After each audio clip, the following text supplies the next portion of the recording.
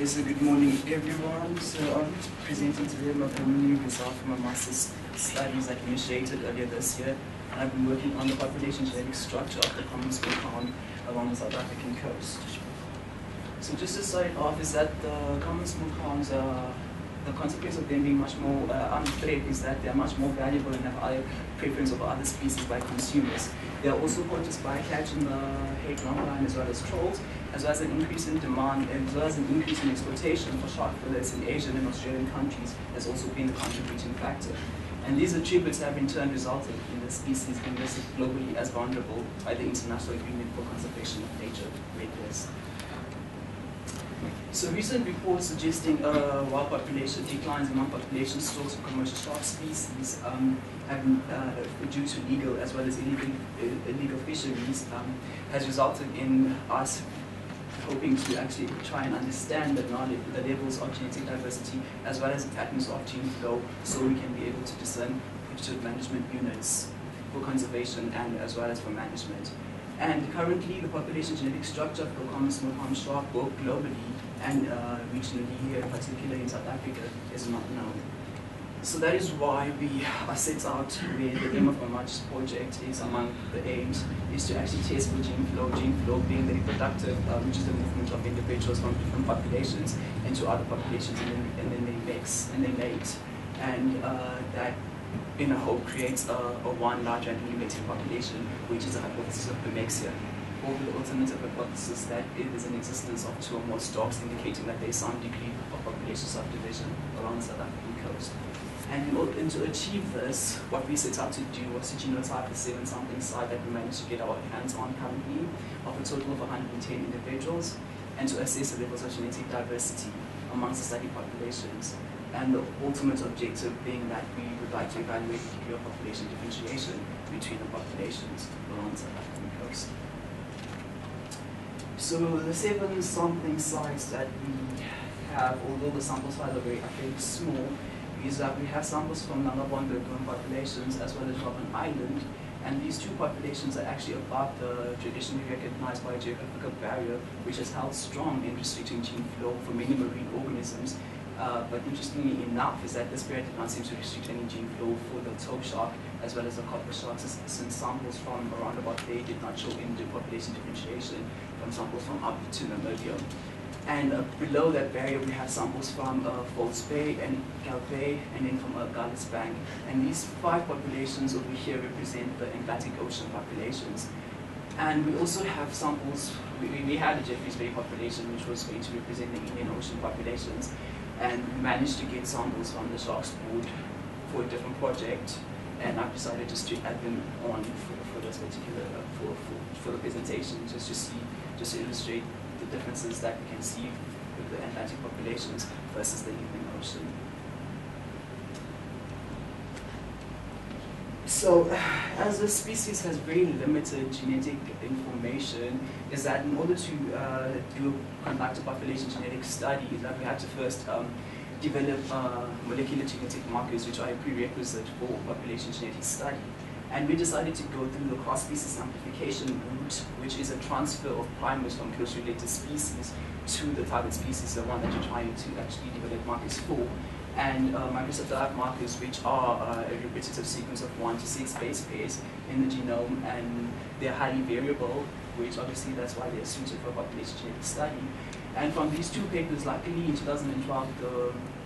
markers that were published for the Mustelus henlei as well as Mustelus canis that were actually showed to be closely related to the Mustelus Mustelus. And we selected those markers and we did cross-species amplification. And then here I'm just showing an example of the MH2 from the Mustelus henlei marker, as well as the MH9, which showed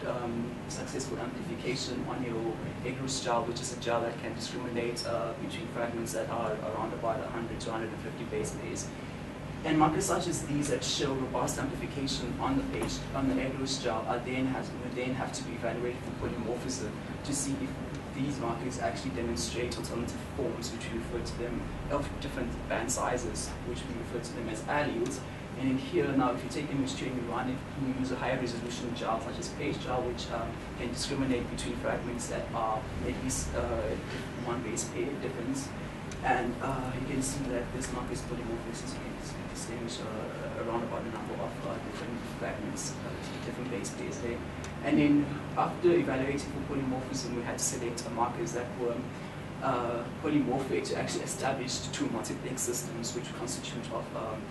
6 microsatellite markers each, which we then use electrophoresis to genotype the study populations, and then we use a program big scanner to do. And then there is just an example where you can see that this is a virtuocyte. There might be an individual that represent two different alleles of different fragment sizes. And so just to look at the genetic data analysis is that we had to address, we first had to address the question of whether there is one stock,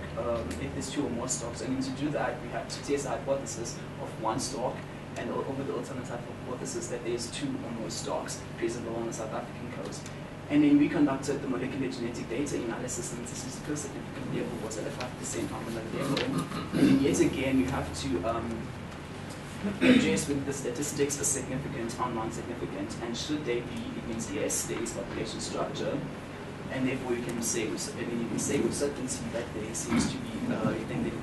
they can be managed as a separate unit. However, should the statistic not be non-significant, it means that you just have one large accumulating population. And obviously some have said that you can manage a population as one unit. However, that's debatable, since that genetic connectivity does not necessarily imply that your populations are also demographically dependent. And both of these results obviously has implications for the management and trading of species. So looking at the results for the genetic diversities, what we detected currently, although the sample size, as I mentioned, is very small, is that we've managed to detect comparable levels of genetic diversity across all the study populations. And in here I'm just representing them as in the form of allele patterns, where we use the genetic indices such as the number of alleles, which is the average number now, where we've taken all the multi-locus genetic data, and you can see here that the number of alleles are actually comparable with regards, and then the Rouvay island population seems to have the highest number of alleles. The number of effective alleles here, which are the alleles that can be present at that population, obviously it seems to be obviously comparable across populations. And the Shannon's information index, which quantifies genetic diversity in one population relative to the other one, also seems to show that it seems to be also comparable, in telling us that obviously it supports that the genetic diversity indices are actually comparable. We're just looking at it. And then the number of private alleles, which are alleles that are unique to a particular population, or only segregate in that population. And you can see this is they're very comparable, with an exception of the Rouvay island population that seems to only have the highest number of those alleles that are segregated in that population.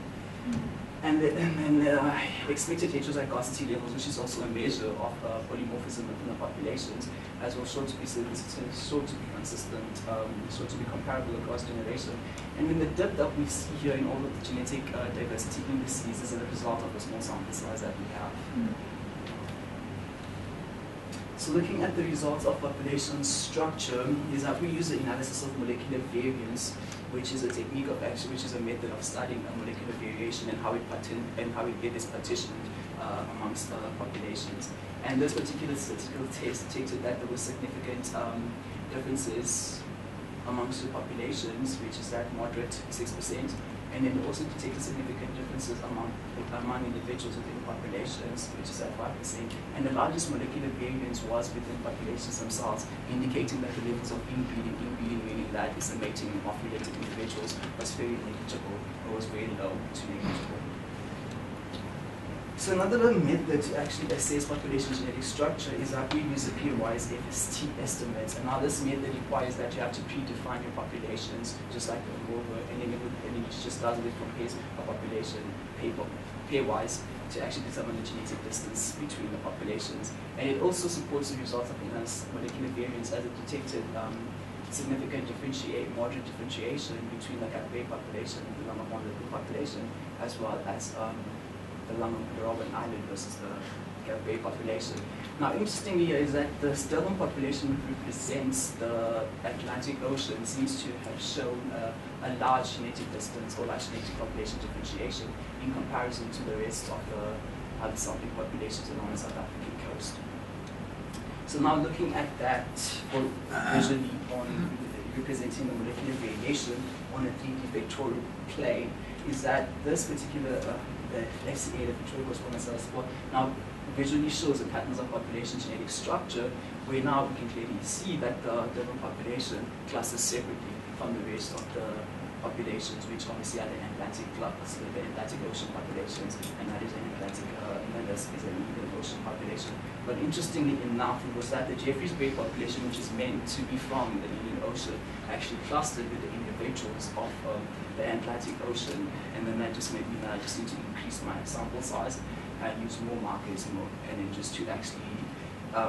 split this particular class, because the factor 1 explains most of the molecular variance. That's why we separate them like based on that into 2 classes. However, you can go again and separate that one into 2 other classes based on that later, that factor 2, which explains most of the molecular variance, where you see that your Lamaponda population and Robben Island populations seem to cluster differently from the rest of the population that have Bay, Jeffreys Bay, as well as Foss Bay, which obviously might lend support to the hypothesis of the big weather barrier, which restricts gene flow. To additionally assess the population differentiation was that we used the Bayesian clustering analysis. Now with this method is that the program, you assume that it just considers that you only have one population, and then it sifts through the data to try and find the ancestral populations which your current population may have descended from. And then in that, it gives you 2 colors. Like it will give you a number, what the probable number of populations are, and then we can take it to be them 2. And then we've got the green population as well as the red population. And then we can see here again that the Durban population seems to be very representative of the red population, whereas the other population are a net mixture of both the green and the red, and then the Jeffreys Bay obviously showing similar patterns with the Atlantic population. And this might actually, we still need to actually look at the population in a bit more detail. So just to conclude is that we detected comparable levels of genetic diversity across the study populations, but most importantly that we were able to actually detect a moderate as well as large levels of population differentiation, and as a result we managed to actually identify at least 2 vegetative management units, and therefore consequently our hypothesis of the mixture was actually rejected. And since my project also aims to actually characterize microsatellite markers for genetic studies of the Mustelus Mustelus, since in the near future we also want to actually study the genetic mating system of the species, which is cycle of multiple fertility as well as reproductive collaborative. And my project mostly focuses on the Lamaponda population, where we will be testing for temporal variation, which is interpopulation genetic changes over time, and we'll be able to compare those estimates with all of the sampling populations along the South African coast. And preliminary observation has it that this Lamaponda population is actually phenotypically or morphologically distinct from the rest of the sampling populations along the South African coast, and therefore we also set out to actually test if this population is selectively adapted to its environment, or is it just a mere fact of phenotypic plasticity. Since I cannot say with certainty whether there was a reduction in the genetic diversity estimates, is that I would have to go back after increasing my sample size to actually estimate the historic as well as the contemporary effective population size, since it's the critical parameter of population genetics, since it is where it indicates the rate of loss of genetic diversity, and the effective population size is actually the genetic number of individuals in the population that made to produce the second generation, in contrast to your consensus size, which is just the head count of the individuals. And we'll be also evaluating, and then we'll also be doing population bottleneck, a reduction in genetic diversity as a result of reduction in population size. And then at the end of it all, hopefully using other research outputs, is to be able to formulate recommendations for an integrated conservation management program for the demersal shark species. And with that, I would just like to acknowledge the NRA for funding, but most importantly, our lab and molecular project research group for all their technical assistance and guidance with my project. Thank you.